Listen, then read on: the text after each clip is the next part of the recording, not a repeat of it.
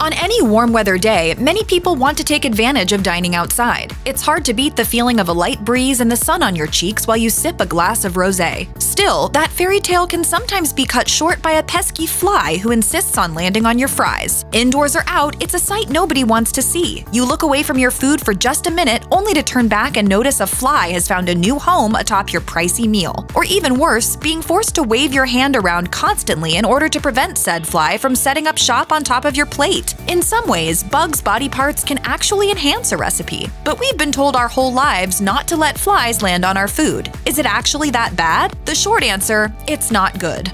Waiter, there's a fly in my soup. Could you do something about it?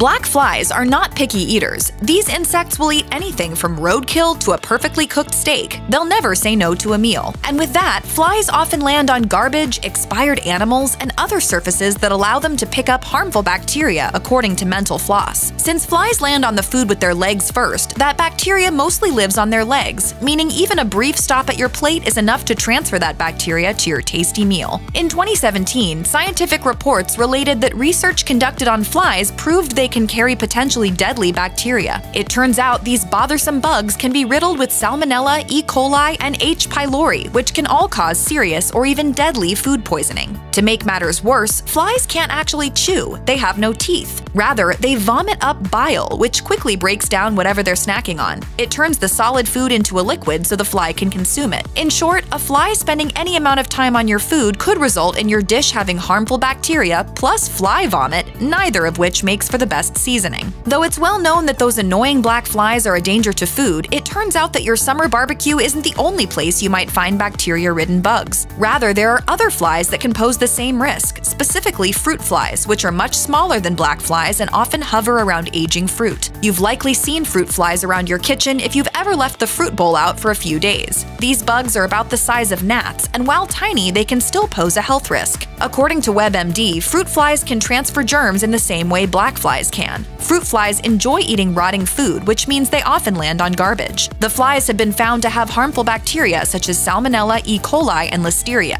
It won't take long for fruit flies to infest your home. WebMD also reports these flies can land on food and quickly lay up to 2,000 eggs. They have a short life cycle, which means those eggs hatch quickly. Within about 30 hours, the eggs have turned into maggots that feast on your food. Though it's not fun having to deal with the critters, there are steps you can take to prevent flies from setting down on your dish. To keep black flies away from the buffet table, try adding some lemons. According to Today, flies hate the smell of lemons, so if you put a few lemon wedges around the food, that could help keep the bugs away. Plus, they dress up the dish. You might need to use quite a few lemons, but Today suggests placing them in decorative bowls to help add to the ambiance. Outdoor Happens suggests using large fans to deter the bugs from flying in the direction of the food. Plus, if it's a hot summer day, it might also cool off the guests. And if you want a solution that will also serve as a conversation starter, purchase a few Venus fly traps. The carnivorous plants prey on insects such as flies, and their ability to capture the bugs often creates intrigue. If fruit flies are the problem, the spruce suggests washing and inspecting produce upon purchasing to make sure there are no fruit flies already making themselves at home. And if fruit is damaged or getting too old,